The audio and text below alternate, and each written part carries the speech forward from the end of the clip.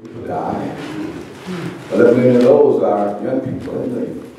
So if you're living your day, thank God for that. One more day of life, you make it, they make it. You'll be all right. Amen. Numbers chapter 16, please. Numbers chapter 16. And we'll begin at verse number 46. And Moses said unto Aaron, Take a censer, and put fire therein from off the altar, and put on incense. He said, put on incense. And go quickly unto the congregation. This is a crude example of what a censer would look like. It's about 40 years old, but it was held and it was carried, and there were incense in the cups, and it would give a great, wonderful cloud of smoke. And it was calamus, frankincense, and myrrh, all mixed up in one to produce that effect. Read on, please. And go quickly unto the congregation, yes, and make an atonement for them. All right. For there is wrath gone out from the Lord. Yes. The plague is begun. The plague has begun. Read on, please. And Aaron took as Moses commanded, and ran into the midst of the congregation. And behold, the plague was begun among the people. Oh, yes. And he put on incense and made an atonement for the people. And he stood between the dead and the living, and the plague was stayed.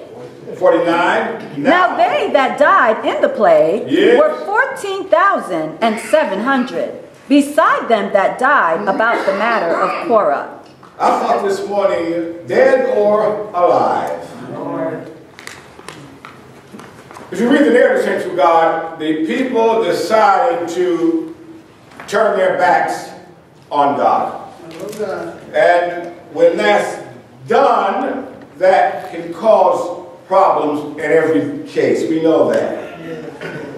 And Moses and Aaron, like the word of the Spirit, were called on to, amen, make a sacrifice, to pray for the people, because there was a plague going out. And there's a plague going out today, you all know that. There's a plague in our land, saints of God. A plague of homosexuality. Amen. Amen. A plague of allowing marijuana to become legalized in Michigan. That's a plague, you all know that. Amen. There's all types of health plagues. 30,000 people in hospitals given bad medication or died under the knife. There's a plague new one. So we got a plague in the schools. Plague in our social system. Plague in our health system. And plague maybe in this church right today. May God help us this morning. So then when Moses had to be between the dead and the living, and in our homes, there are sets of people. Those that are dead and those that are living. Brother, in government, they may rub shoulders every day, but some are dead and some are living. Brother, in this building this morning, some are dead and some are alive.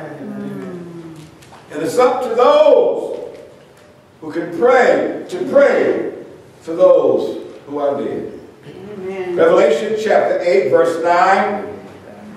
So, saints of God and friends, we got to stop the plague like Moses did, like Aaron did.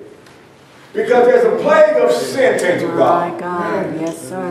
On your internet, pop-ups to do this and that. Amen. Social media trying to draw you in. It's so involved day after day. Amen. A friend of mine just said, Brother Moore, in my school, we always see it. Two girls kissing, holding hands in the hallway. Things have sure changed in the past 15 years. Amen? Amen. It's a different situation now. Brother, you can't imagine what's going on in schools today. The shock of it, just the brazenness of it would shock us. So again, wherever we go in life, food market, highway, wherever we are, there's some that are dead, some that are alive. Some are in the active throes of death. That last action of the muscles where death is taking over almost, but they're trying to fight for life. Amen. Dead or Read on, please. And the third part of the creatures which were in the sea, All right. and had life, died. Now, some people knew when they had life.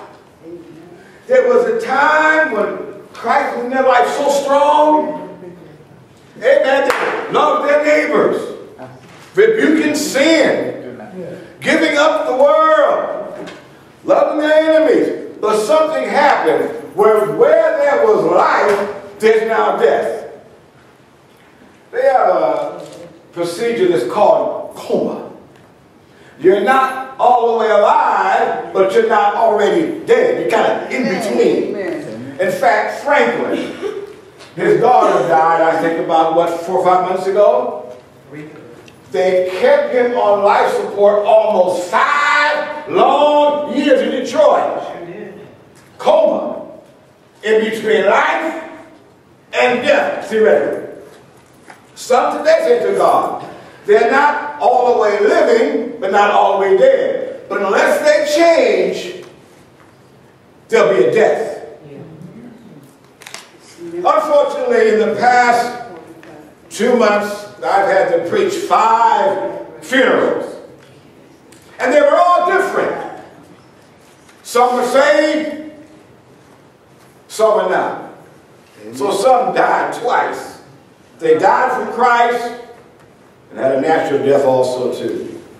But they were all different. Because when death is death. You can't prop it up. You can't make it good because death is a serious thing. And when a person chooses to live for God, to give up to sin business, and then choose to go back on God, that is a spiritual what? Death. Do you remember in the garden, Genesis chapter 2, I'm sorry. God said, now, when you eat the fruit of this tree, of good and evil, you should do what? Die. Now, Adam lived another, what, 600, 700 years, but they died spiritually. And where you see death, only Christ can bring life from death. You all know that. Because he came to give life, and that what more abundantly. So some had life but lost it. Lost it. There's a fellow who's been dead about, 12 years now. He and I talk periodically. He has a job, doing this and that, but you can hear the death in his voice. There's no life. There's no Christ there. And he sees, amen, his situation, but he can't get out of it. Death. Oh, death. Ephesians chapter 2, verse 1. So they had some life. They had some life. They had that joy. They had that peace. They had that long suffering. You know, I love God's mercy, don't you? Yes. And I love his long suffering to my little soul. But there's one thing I love about God, and that's the peace that God gives. Amen. Anybody love peace this morning? Amen. You know, there's something about peace.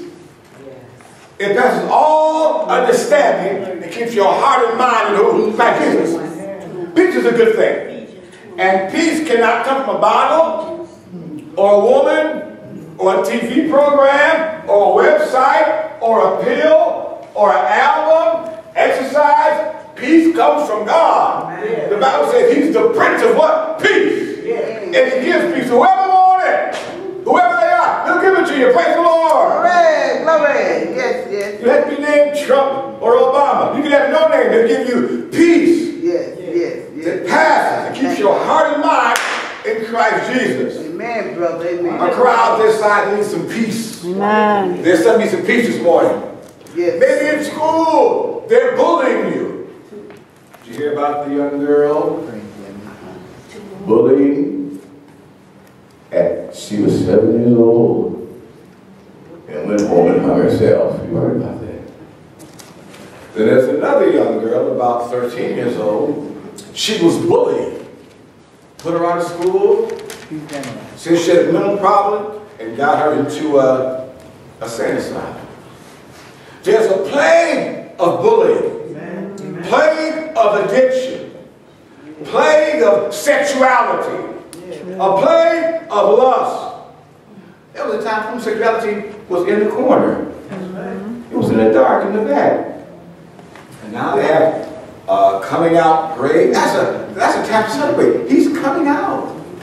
She's coming out. And now they have transvestitism. You can change your sexuality. Brother, we are under a plague. The Lord help us to pray. Amen. Amen. They would pray for your children. Do you know they are at risk out there? Amen. The devil's after your children. Amen. Yes, yes. Now I'm going to tell you something. My mother and father prayed for me. Yes. But they began to see signs of me going off. Yes. They would say, son, what are those little burns in your clothes? Why are your eyes red? Why are you walking so funny? The devil's trying to destroy my life. Yeah. The devil hates you because you all know that. Yes. He wants to get him in jail. Yes. Or drugs, whatever. He hates God's people. Yes. Yes. He hates your children. Yes. And if you and I don't pray, my God, God. just need to pray, my God, take this and stand into a death of life, My you God. can get them too. Thank God. But prayer works, you all know that. Yes, it does. Yes, it does. This morning, prayer works, praise the Lord. Amen. Now, God does not hear everybody's prayer. Some people's prayer he doesn't hear. Those that are dead, you don't hear their prayers. The book of Psalms says, 66:18, if I regard iniquity in my heart, the Lord will not do what? Hear me. Amen. So those that are dead in sin, he does not have to hear that prayer. But oh, when a saved mother prays, praise the Lord. Thank God. Thank God. Saved daddy prays, praise the Lord. Brother, God stops and listens to you all hear me. There was a commercial 30 years ago called E.F. Hutton. People listen, they speak. Brother, when you pray, God listens to you. I know that. And I'm glad about that. How about you? I'm glad about that. Thank God. I'm glad when I pray that you might hear me. No, Those sir. but God, Amen. And God can make it happen, my God. That's right. He can change it this morning. Amen. This one, don't wait. This morning you change, thank God. He's all by himself. But those that are dead, he doesn't hear. Now, if they pray, Lord, have mercy. Mercy. I'm in sin. My Lord. Yes, sir. Forgive me. Yes. It's not her fault, his fault, it's my fault. Amen. Lord, have mercy on me. I will be saved. Now, God will hear that. Amen. Yes. He's not able to hear that. But other than that, don't hear it. Because sin is a block. It's a disconnect. It won't allow that flow of love to be connected because of sin. Sin separates from God, saints of God. Yes. Read again, please. And you hath he quickened, Quicken. who were dead in trespasses and sin. Yeah. Before I was saved, when I felt dead, you all know that. When a man dies, he changes, the body functions change. The skin begins to dry out. It begins to crack. When folk begin to die, they begin to dry up in their soul. They begin to crack and divide and cause splits. They're splitting and cracking because they're in the throes of death. My God. They begin to turn a dark color because there's no life. Amen. Then they begin to breathe that last breath, draw for breath. The life of Christ, Holy Ghost is gone, and that last breath is it. Death. So read the last part, please. Read on. And you hath he quickened, who were dead in trespasses and sins. Who were dead. Thank God we're dead. Isn't that right? Amen. We've been alive in Christ. If you're saved this morning, you're alive. Praise the Lord. Amen. Glory. You got your sight. Amen. You can see. Yes. Amen. You got faith in your soul. Praise the Lord. Amen. You get a prayer through. Thank God for that. Amen. You're alive by the power of Christ. Thank God. Listen, we have some dead, and some alive. Yes. But I thank God for life, don't you? Amen. Amen. You know what I thank God for? One more day of living.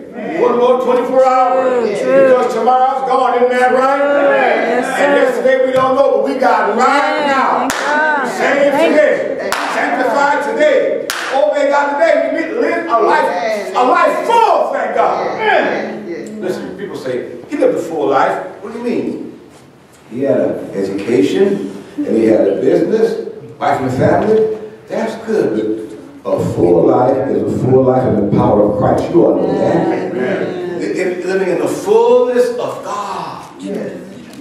When you gave up the sin business. Amen. And sin is a business. You all know that. Amen. I've got a scar here from sin. A scar here from sin. A scar there from sin. So it costs to sin. It's not free. Sin is not free. No. The wages of sin is what? That's the cost of it. But in Christ we have life, and that more abundantly. Yes, Lord. Yeah. But yes, we have neighbors that are dead. Yes, sir. We have relatives. I called a couple of them last week. They're dead. Uncles and aunts. They're dead. Friends of mine whom I love immensely. They are dead. You know what? And so either we are alive or dead. Listen. Amen. If you went to hell and asked any one of them, what would you want? They would say, one more chance. Yes. Some right here in this room had life, but they gave up God. You remember him? I'm going to say his name. I met him at the Salvation Army. He's about 6'4". Came in, got saved, was around for about a year. But he felt to move and leave town. No church, no support. And he got back on crack cocaine. He cracked up his money, got up in the morning, and went out to hang some clothes up. But he didn't know. His time was just about up. He couldn't sense the death angel was knocking at his door that morning. He didn't know that death is right here, side by side, son. Oh, Lord. Put up those clothes and dropped dead. He could have still been here, enjoying life. But if I could talk to him, communicate one more time, look, if I had one more time, Amen. Yes. if I just had 10 more minutes, Yes, Lord. but it's gone, it's over, your life is done. Yes. Lord, help us this morning to realize that. Amen, brother. You only have one life. You all know that. Amen. Only one. Only one life. And many of us are past halfway mark. Getting that right almost. Yes, sir. So if I give you 310, I'm 65 years old almost. Do the numbers. About 8 more years, theoretically. Dear, now's the time. If you're going to move for God, now's the time. Amen. Amen. Because tomorrow, we don't know. Yesterday's gone. All we have is right now. Amen. People don't believe that. They don't believe that. They are sure tomorrow's going to be here. Yes. They're sure I'll be all right. But you know what? That's not true. Amen. Amen. It's appointed unto man. Are you listening? What's to what? After that, what? If you're listening, say amen, please. Say amen. Amen, brother. Amen. Yes. 1 Corinthians 5:22. So yes, we go to the market, remember, both of them are dead. My Lord. Walking death. Some are alive, but not many. Because the Bible says, many are called, few are chosen. Strange the gate, and few, what? There be to do what? Find it. So we go to the market, remember, dead. Go to the mall, dead. Maybe this morning, we have some that are alive, and some that are dead. My God. All right? 15:22. First Corinthians, read on, please. Oh, sorry, I was at 5. No problem. 1 Corinthians 15:22. Yes, ma'am. For as in Adam all died, even so in Christ shall all be made alive. And as they all died, they were born in sin and chose sin. But in Christ they're made what? Alive. Alive. Thank God. Alive. Amen. And free. Alive and free. Isn't that nice? Alive and free.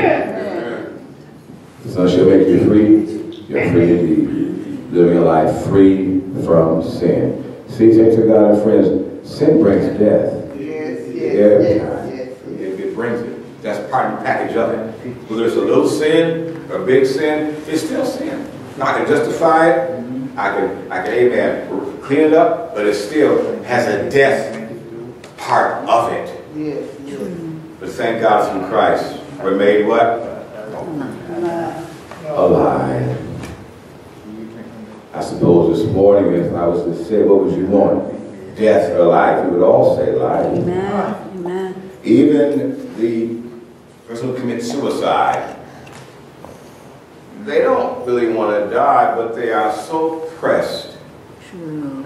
And so troubled. True. And so down that they think death is an escape. That's right. That's I right. worked for suicide prevention as a volunteer for about 5 years, and there were certain signs to those thinking about suicide.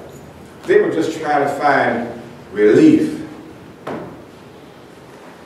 And when Christ has a relief, whatever, if there's a relief in Christ, home situation, financial situation, church situation, whatever it might be, there's a relief in Christ. He's able to do that because he can bear the burden. And this morning, a crowd this size, some, I'm sure, are burdened. But I thank God he's a burden bearer. Amen. Thou wilt keep in perfect peace whose mind is stayed on thee. So this morning, I would hope that we all leave here alive. Amen. All together alive. Not comatose.